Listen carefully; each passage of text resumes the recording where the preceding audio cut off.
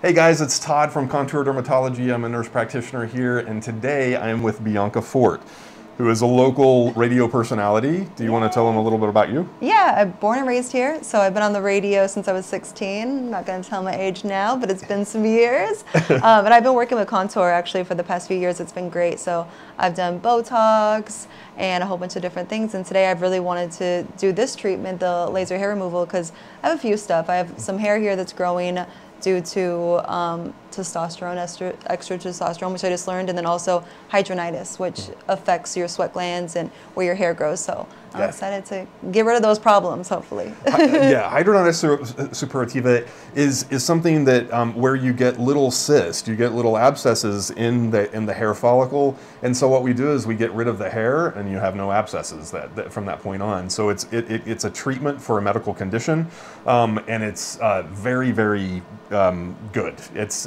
the people that have done that I've done laser hair removal on that have hidradenitis suppurativa. They no longer have any issues. So it's a great treatment, and I'm happy. And I'm happy that you're here today, so I can show them how easy laser hair removal is. Yeah. I'm just going to put these right over your eyes to protect your eyes. Oh, this is a good look for me. I can feel it. And so how long have you worked for the radio station? So it's, 16, 20, 16, like 16 years.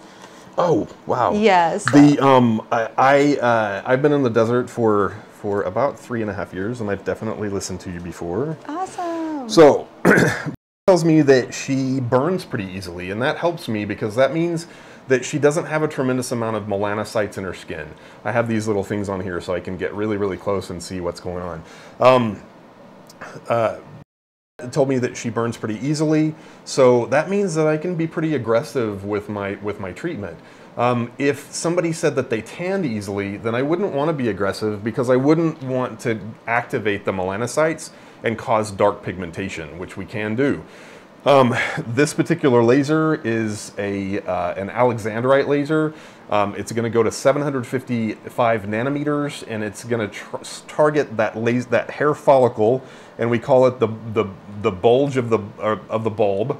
It happens to also be where the stem cells that tell the hair to grow live.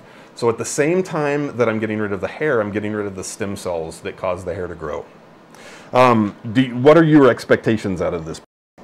It's Bianca. Oh, Bianca, I'm sorry. Oh my gosh, no. Bianca. It's okay. I mean, honestly, the hydronitis was the biggest thing, and just not shaving would be a dream. I know it's going to take a couple procedures, but I'm ready for everything. Sweet. Okay. I don't know how painful is it. Is it painful? What's it feel like? No, it feels like it feels a little bit like a rubber band snapping against your skin. And the higher I go, the farther back I'm pulling. But this is not going to be something that's horrible by any means. On a scale from 0 to 10 on our lasers, I would say that we have lasers that are an 8, and we have lasers that are like a 2 or 3, and this is one of those lasers. It's a 2 or 3. Awesome. If you feel like I'm going too fast, you can tell me to stop, and I will stop. I don't want to torture you. This is not about torturing you. It's about making you get hair loss. Awesome. I think I did the Fraxel. Is that what it's called before? So that was pretty. Is it similar feeling? No. Okay. No. That's the 7 or 8 that I was talking about. Okay. So I should be good then. Yeah. Awesome.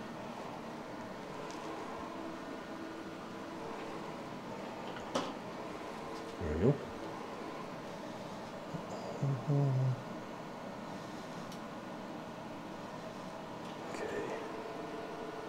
So I'm going to start with Bianca's chin.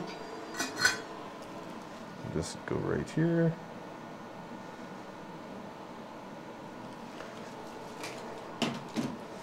And right now I'm just calibrating my machine, which I didn't do beforehand, which I should have. The anticipation. Exactly.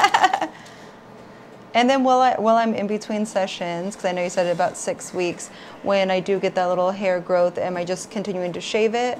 Or Sure. how does that work? Okay. Yeah. The first couple of times the first time you'll notice that there's a decrease in hair and hopefully a thinning of the hair. Okay. After the second and third time, you're gonna notice the big difference. Okay. So you won't notice a huge difference after the first one. Hair grows in 3 different cycles. We have an anagen phase, which is a growth phase. We have a telogen phase and then a catagen phase. The catagen phase is a resting period. If the follicle is resting and there's no hair in it and there's no pigment in it to cause destruction, then we can't really treat it. We have to wait for that hair to wake back up and treat it. Okay.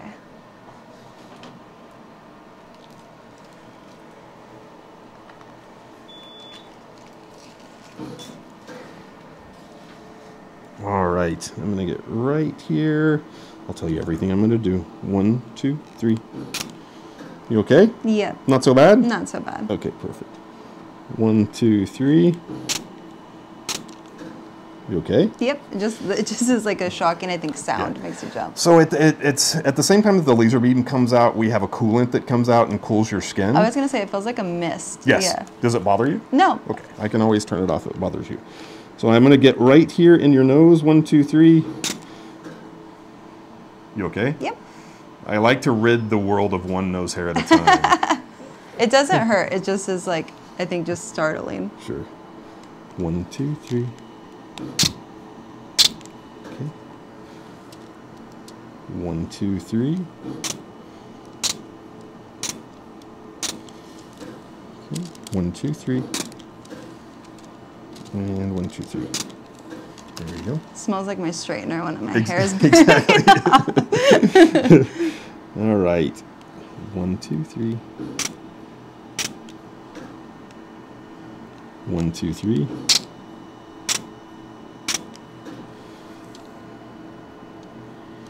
One, two, three. Okay. So what got you into radio? I always loved music. I honestly would think the DJs were so cool when they would come to the school. And I couldn't sing. I could not dance. So I was like, how can I get close to the music without actually doing anything musical? That's very cool. Yeah. I was born in '66, so I graduated high school in 1984. 1, 2, 3. And so the 80s, music was a very, very big part of my life. I had ridiculous hair. I had a mullet with a perm in the back for a while. Oh my God. But I loved all of the music. I loved new wave. Not so much of a hairband guy.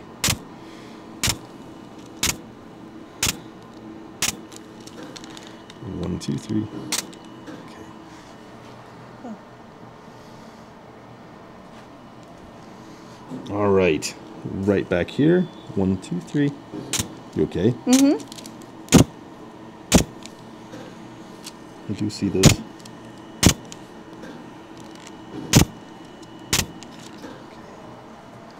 What's your favorite genre of music? I love hip hop and pop, but alternative, oldies. I'm live on 92.7, which is more hip hop and pop. And then I voice track a show on the Eagle, which is hits from like the 70s. Oh, I love this. Yeah. I'm a huge glam rock fan. Oh yeah.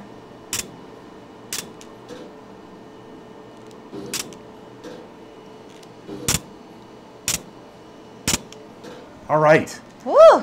You okay? Yeah. Okay. What does it look like? Does it red now? It's very red. Okay. Very, very red.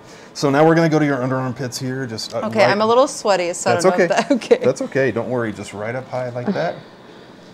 Is it gonna affect the hydronitis? Because it's a little how it is. Tell me, is it going to affect it, make it worse? Or just does it hurt it more? Because I'm going in those areas that are sensitive. It can hurt. Okay. You don't have a ton of arm hair. Yeah. Underarm hair, but it's if you need me to stop, you just tell me to stop. Okay. Okay. 1, 2, 3. You okay? Yep. 1, 2, 3.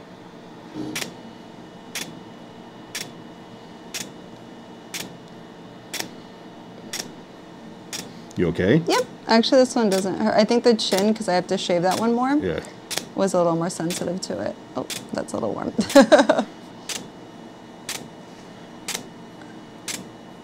So there's, I'll tell you later. 1, 2, 3. There we go. You need a break? I think I'm okay. Okay. You're doing great. Okay. Okay. 1, 2, 3.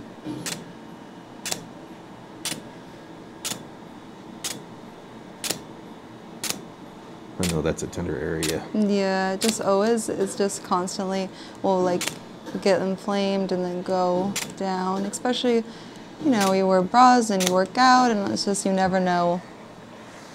I try to wear my bra when I don't work out, though.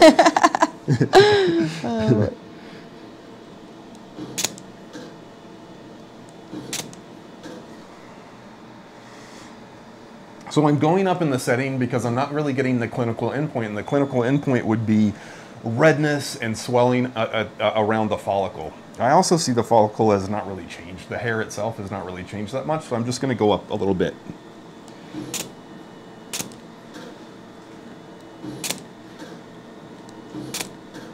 How are you doing? I'm good.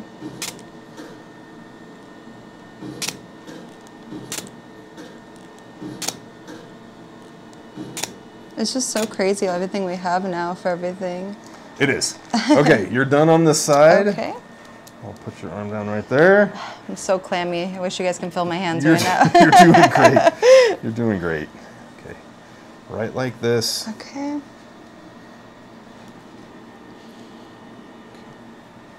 And so what should I expect after? Just like, I know it said to wash with a gentle body wash and stuff. How else should I take care of the areas? It's on your face, because it's on your face. People have a tendency to use scrubs and things like that.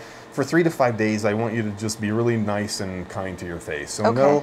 no tretinoin, no retin-A products or retinols, because they can be irritating. Nothing that's going to be a scrub, and then nothing that has an acid product in it. Okay. So basically, just a light cleanser, moisturizer, and sunscreen. And sunscreen, absolutely. Make sure that you're wearing sunscreen and stay out of the sun for about 2 weeks. Okay.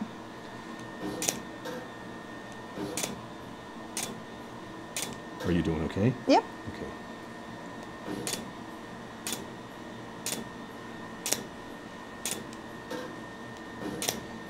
When was the last time you had a lot of problems with your HS?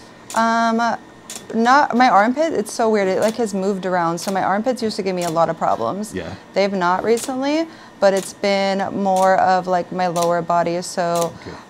Like, you know, my bikini line and that area. So that's another thing I want to work on doing this as well. But it's just weird because I never would get it there. And now it's kind of moved. So I'm not exactly sure. I'm also actually meeting with you guys next week to talk about Humira. Oh, perfect. Yes. I like that. Kind of want to do everything, you know, to try to just help the areas.